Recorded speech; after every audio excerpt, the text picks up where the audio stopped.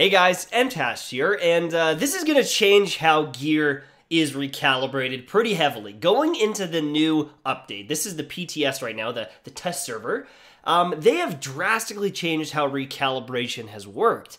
Now, I've dabbled in through a little bit of it to try to figure out exactly how the system works, and there are still caps on gear, but it works a lot differently, and you can heavily upgrade your gear now based on this new system.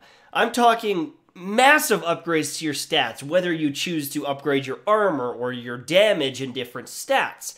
I honestly think that this system is going to allow us to do some pretty cool stuff with our builds and really make us either more tanky or do a ton more damage with our builds. The biggest thing is there's a very good chance we're going to drastically bring up our ability to get skill power and hopefully unlock some cool mods. So let's get started with this. Typically on an arm piece or a glove, 9, 10, 11, 12% of a single weapon damage is one of your best rolls possible. Now you could get armor, you could get health, you could get some skill power if you really wanted, but on these gloves, typically, one of the best rolls is going to be a 10% or more damage roll. If you're looking at some of these, they can get into that 12% range, but this is pretty much capped out in the current version of the game. You can also find stuff like this here, and this is considered, in many people's eyes, a wasted roll. Maybe not for everyone, but because you have two stats, they both end up being a lower roll than you could have if it just rolled health or it just rolled SMG damage. However, in the new update, there is a way to drastically bring up these stats further than normal. Now, in the regular version, if I wanted to roll some extra SMG damage on here, I'd only get capped out at like 5, 6, maybe 7%. I could actually roll it again with a higher one and inch it up a couple percent, and so on and so forth until I got to, 10, 11, 12, but it would be like 4 recalibrations, 3 recalibrations if I wanted to do it, getting a couple percentage each time. But now, if I go to recalibrate this, I can actually steal a full 10% weapon damage, but this will crank my recalibration score up to 100%. Now, if I choose 9% weapon damage, we're at essentially 87%, and I'd be able to get a little bit more stats on this. But if I wanted that full 10%, this is now maxed out, and I can't recalibrate it any further. So I'm going to do that right now just to show you this. Well, I guess it doesn't really matter. I wouldn't be able to recalibrate it anyways because it's already recalibrated. But once I've hit that cap, I can't go beyond that. I can't go beyond 10% here on this particular one. I could try to find 12 later, and I just can't recalibrate it. But same thing goes with the health. If I wanted to steal a higher roll of the health, I can. Now, in this case, I'm only taking an extra 400 health. It's not that amazing. I don't even think I have a higher roll here, right?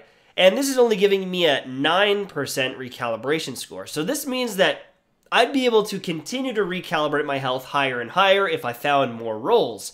But in my opinion, the new meta on a lot of these items is going to be getting a health or an armor roll and then maxing out the damage with the other recalibration.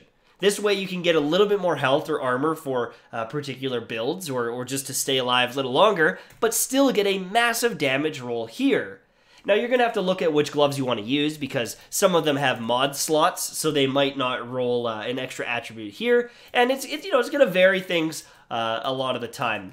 But one thing I wanted to show you is actually on the chest piece, because I noticed this one has some of the largest swings in stats. So if we were to look at, let's say this one here, it's got crit chance on it, it's got some hit damage on it, and it's got a roll for health. Now, I could change that out with health or armor, as long as it's a blue stat, but you can see here, I can get, where is this bad boy? I got one down here. I can get 19,000 health. I can get an extra 8,000 health off this bad boy, and that's only 47%. Because chess pieces can roll so many stats on them, there's actually a lot of leeway here. So I could actually go down even a little further, and I've got a big one here. There we go. 22,000 armor. I can even roll that on there, and I've still got room to move. So going forward with a lot of these builds, you're going to want your other stats to be pretty much capped out, and then move over the one that is, has the biggest potential for growth. Okay, so I blundered this so bad, I had to actually cut the video. So what you're going to want to do in this situation with something like a chess piece is 2 of the stats you want to roll as high as humanly possible. Because then you're able to drag over one of your best stats. So in this case, this chess piece is pretty bad.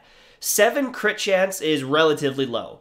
4.5% critical hit damage is pretty low as well. But the bonus armor is okay. So I'd probably want to replace this crit damage. But let's try to find one that's a little bit closer. This one's not too bad. 10% headshot damage, 8% weapon damage. These 2 stats are pretty solid as well. You might want to roll off the health, right? We could take that health and we could give it the full 22,000, and we're getting at about 83% of the recalibration total score. And so if you can get at least 2 of those stats to be very, very, very high, then you're going to be able to bring over, a huge boost to my armor here and replace that shitty health roll, and we're going to have a very nice chess piece. If you end up looking at a chess piece, I think I've got one here, like this one here. This one's got 15% critical hit chance. This is getting close to the max roll. I think 20% is the maximum humanly possible, but I think you can only get it on purple items. So getting 15% here is pretty good. If we could find something with like 8, 9, 10% weapon damage, this chest would have a lot of value. And so you are definitely going to have to go for these big rolls. You want to get these as high as you can and then bring over that final hurrah to make your chess piece godly. And that goes the same with everything. On this one, I've got some pretty damn good damage to elites, so maybe I'd want to go get a huge 400 or 500 skill power on this thing. I think you can even get more, like 600 or 700, right? In this case here, again, I've got some pretty good damage to elites. Maybe I want to roll on 500 skill power so I can start using some of these mods. In cases of like, every single armor piece, really, we're just starting to now get this huge chunk of extra damage. Like, I'm looking at some of these items here, and like 1 or 2 of them are okay. Like this weapon damage roll is probably pretty good. Crit chance is okay, but we can start cranking up some of these numbers. Like this weapon damage roll is terrible. And if I wanted to get this up to 5 or 6 or 7% in the current game, I'd have to re-roll this thing like 4 freaking times. It would take like multiple recalibrations. I get 1 or 2% every time, and we'd be able to get that number up. But right now, I could just find something with better weapon damage and just crank it up. I could just crank it up to like, 6.5% in one hit. It's giving me only half of the way there, so I could probably get 10% weapon damage here. These items are going to start having much better stats. And because of this, you're going to start seeing some builds where you can actually start really speccing into crit chance the way we've kind of moved away from that in the last patch. You're going to notice that on something like your holster. Oh, God, I'm out of there again. On your holster, I've only got 3.5 crit chance here, right? I've got 12,000 health, but I can move over like 11.5% crit chance. We can get a huge chunk of crit chance here. You're going to start seeing some very, very cool options here. You're going to start seeing some builds that are able to incorporate a more critical chance or weapon damage or headshot damage and armor. You're going to see a huge impact on your armor. You can start getting rid of some of these, shitty little rolls maybe you're not interested in. Like, oh, I got only 4,000 health. Well, why don't we just crank that health up to 12,000, right? We can get 14,000, 15,000. Look at that. That's almost 14,000 health.